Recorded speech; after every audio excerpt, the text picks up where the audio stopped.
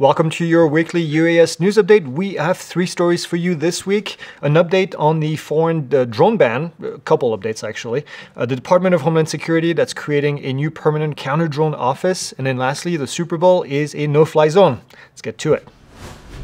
And first up, according to a report from Reuters, the U.S. Commerce Department has withdrawn its plan to impose sweeping restrictions on Chinese-made drones. Now, this was the result of the ANPRM, an advance notice of proposed rulemaking that we discussed last year, if you remember, if you've been following us for a while. And it was targeting the entire supply chain, now including things like flight controllers, operating software, and data storage.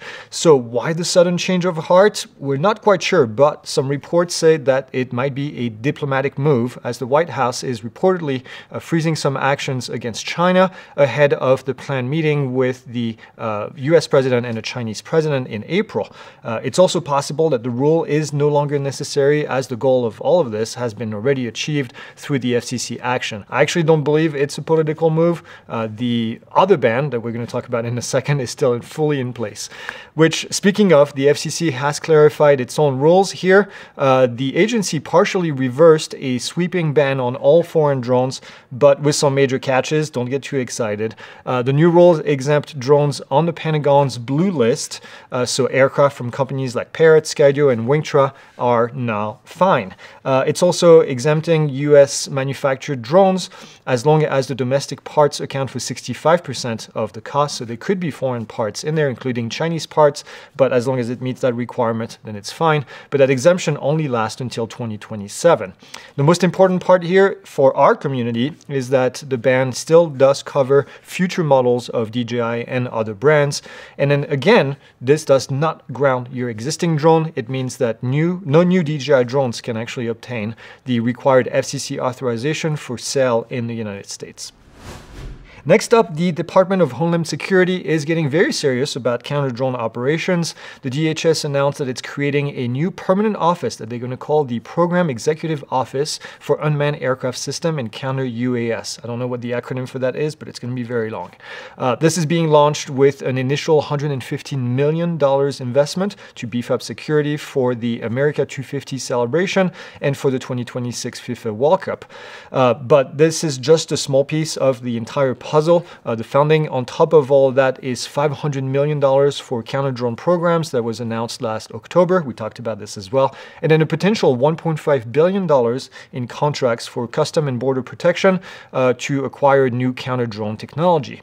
DHS revealed that it has already conducted over 1,500 missions, this is kind of a big number, to protect the US from illicit drone activities since 2018. If you do the math, it actually works out to more than 4 counter-drone operations every single week that are happening mostly under the radar. This new office will formalize and expand the capability that we just talked about. It's also going to serve as the coordination hub for local police departments, which were recently given the authority to disable drones under the Safer Skies Act. We also talked about this a couple weeks ago. So what does that mean for you? Well, the World Cup is basically the justification here for building a permanent nationwide counter-drone infrastructure. The equipment and the training that your local police department is going to get for the World Cup won't just disappear after the games. I actually don't think this is a bad thing at all. I think as long as it's implemented correctly, this is something that is very much needed in the United States. And then finally this week, a very important public service announcement. If you're going to be going anywhere near the Northern California part where the Super Bowl is going to be, the FAA has released the advisory that the Super Bowl 60 which is happening on February 8, 2026 at the Levi Stadium in Santa Clara. And they're not going to be messing around, as always. This is a place where you definitely don't want to get caught flying your drone. In the days leading to the game, from February 3rd to February 7th, there's going to be a TFR with a 1 nautical mile radius of downtown San Francisco up to 1,000 feet above the ground.